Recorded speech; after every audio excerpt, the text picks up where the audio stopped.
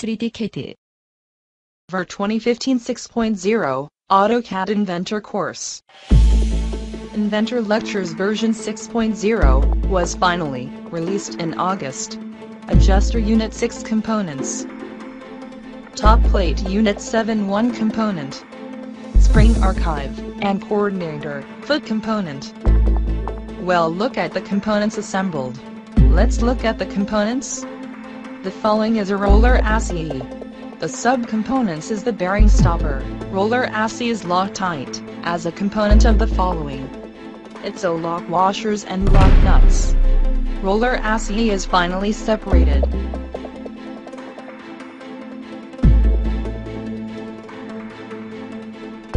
Roller shaft exits from bearing housing. Components are the roller chassis and socket bolts.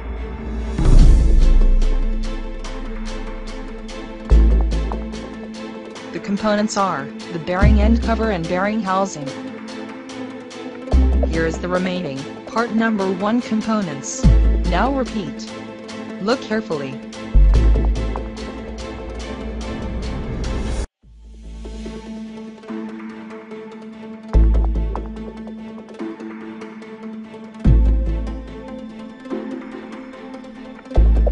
Here is a components coordinator bracing and hex bolts. You have to look the front plate and front floor flat. Let the other side. The following is fixed roller chassis on the rear plate. Let's carefully again. This is a bolt for fixing the main bracket of the motor chassis. It is a subcomponent for the power transmission gear. The power block and the set screw is loose. That is the bolts to fixing the motor chassis.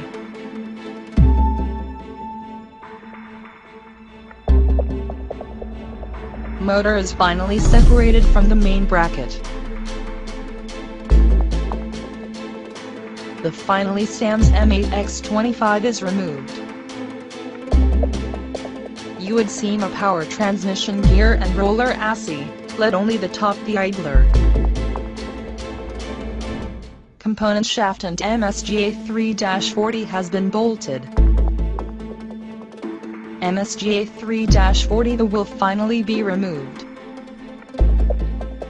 It shows a complete separate appearance. Would seam the power transmission gear. In addition, transmission gear has been fixed to the lock nut and washer. Key has been fixed for spur gears and shaft. Now, all of the subcomponents are listed.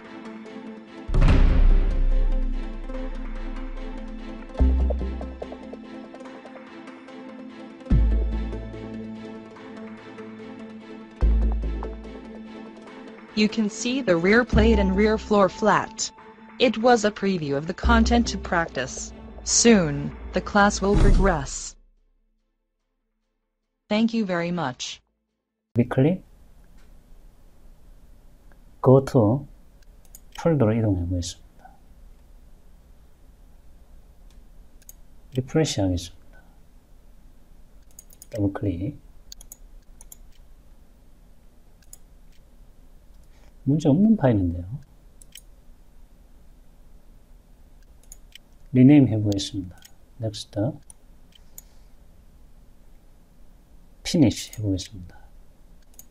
지금 바뀌어지네요. 다시 한번 리네임 하겠습니다. Next.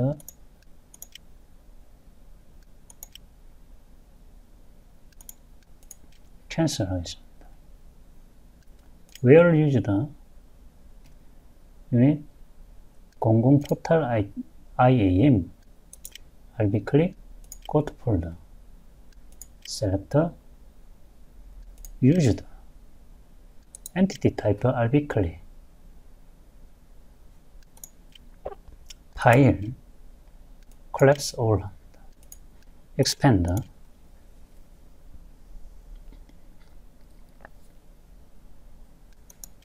이름 변경되는데요.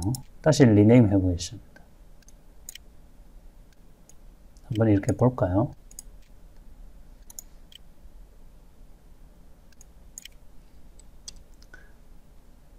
공유,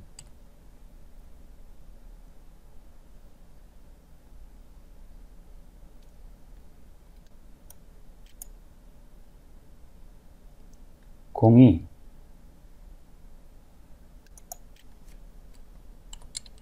유닛,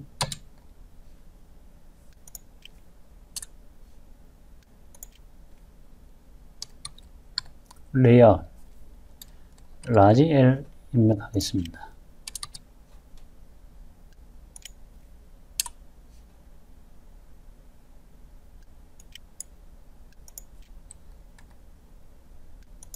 업데이트, 파트 넘버, 피니시 하겠습니다. 클로즈. 다시 expand 하겠습니다. 00, 토탈, 레이아웃. 그리고 02, 유닛 레이아웃. 이 순서 한번 바꿔보겠습니다. 리네임 해보겠습니다. next, 메모리 스케임, prefix, apply, close 하겠습니다. 유닛 다음에 언더바 입력해 보겠습니다. finish, close.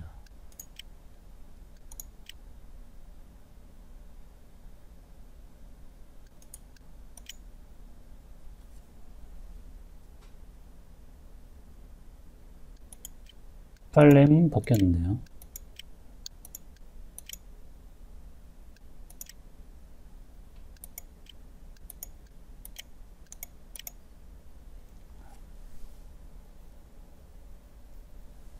아래로 내려왔네요. 그죠? 다시 리네임 하겠습니다.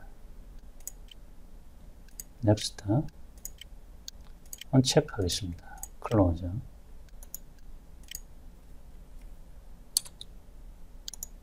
이렇게 바꾸겠습니다. finish, close. 파트너 한번 눌러볼까요? 2번은 마무리가 되었습니다. 그리고 3번인데요.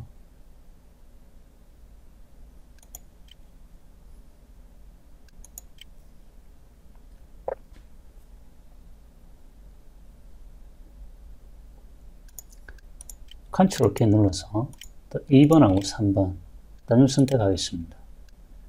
리네임, next, prefix, uncheck합니다. apply, close. 이름으로 한번 볼까요? 유닛 2번인데요. 제품이죠. 3으로 리네임 하겠습니다. 그리고 이 파일은 제대로 선택했습니까? 저희가 맞죠? 03에 대한 레이아웃이네요. 그죠?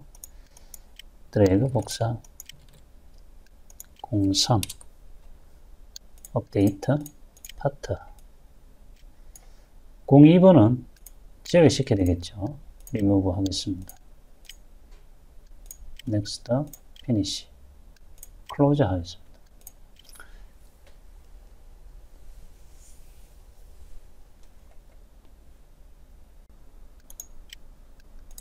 (01) 유니트인데요. 01 유니트 expand 해보겠습니다.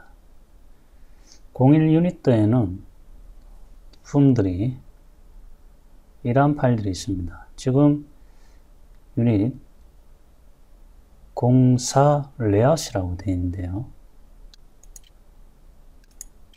동일한 레벨이죠. 이 파일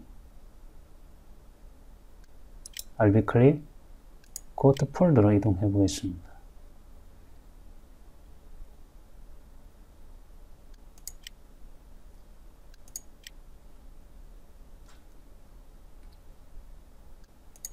used, 사용하는 파일 한번 확인해 보겠습니다. 부품 파일 RB 클릭 collapse all 모두 축소해서 보면은 이렇게 파일들이 있습니다.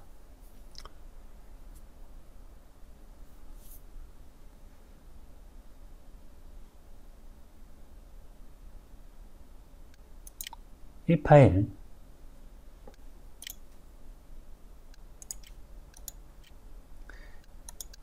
이 06번 유닛 관련해서는 파일을 get 하겠습니다.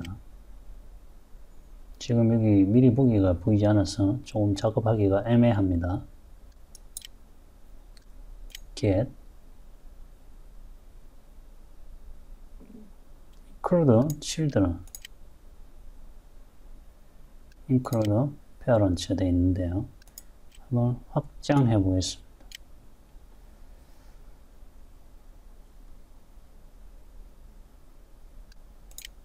체크하여 선택하겠습니다. 한 번 더 체크해 볼까요?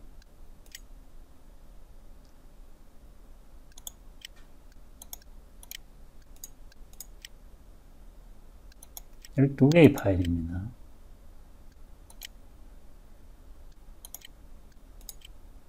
체크아웃 하겠습니다. 경로 확인하시기 바랍니다.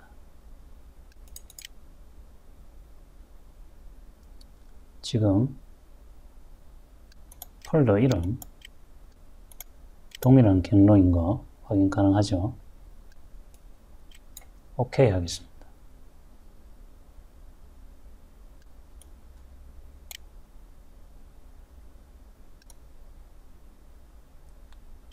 무시하겠습니다. 클로즈 업데이트 하겠습니다. 유닛 6번인데요. 알비 클릭 오픈 하겠습니다. 클로즈 합니다.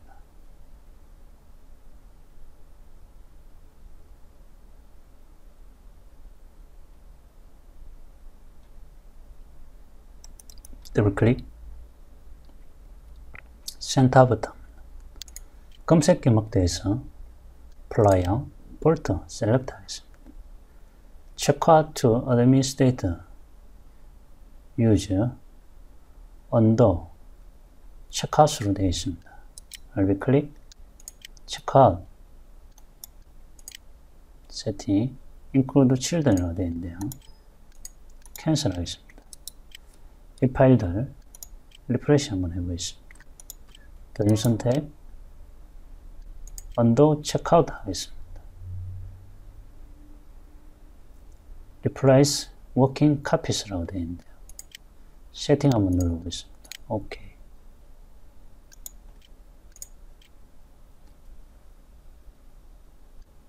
알비 클릭 리프레시 파일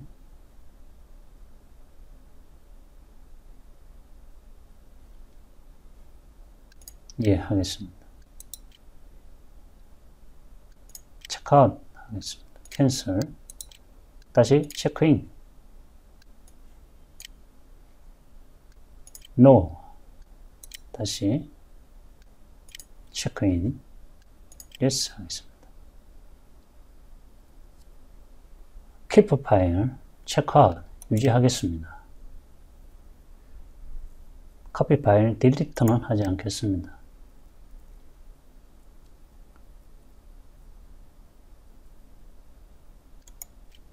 오케이 하겠습니다. 조금 확대해서 볼까요?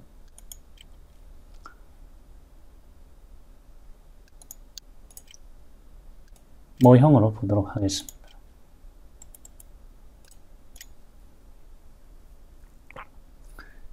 (06IAM) 이 파일 레퍼런스 파일을 알 수가 없었기 때문에 우선 061 유닛인데요. 재생성 한번 해보겠습니다. 그래도 아직 보이지가 않네요. 그죠?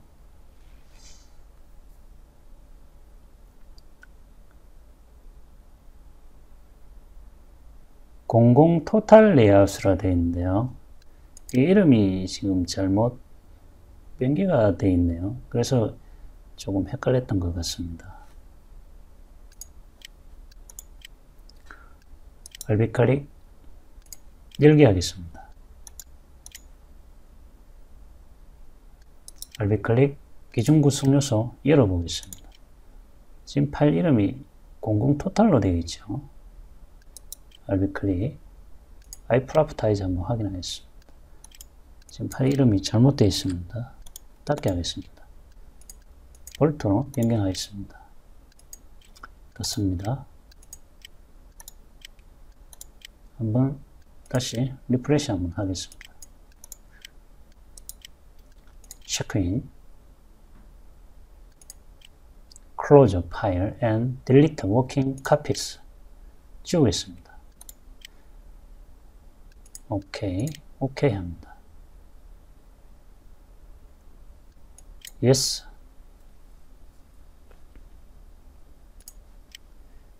리프레시 하겠습니다.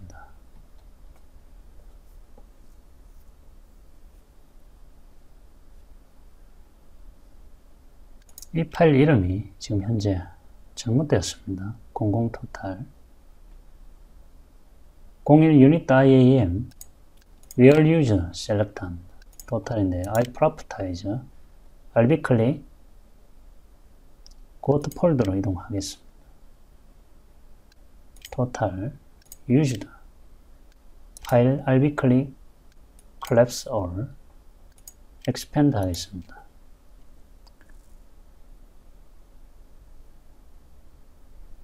이 00 토탈이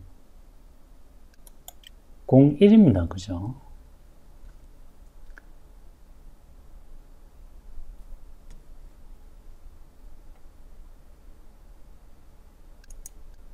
이 파일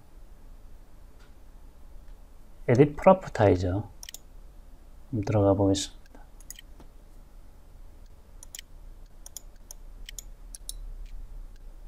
카피 하겠습니다. RB 클릭 붙여넣기 합니다. 더블 클릭 IAM은 유니트는 지우겠습니다. 오더는 마스터로 변경하겠습니다.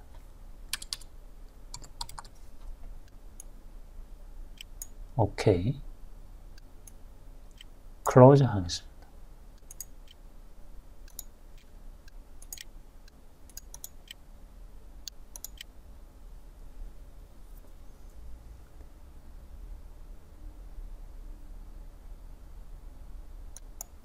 클릭, 클릭, 리네임 하겠습니다. 넥스트, 넘버링 스케일, apply, close 합니다.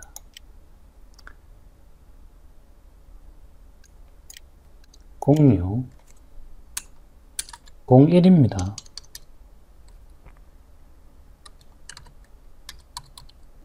유닛,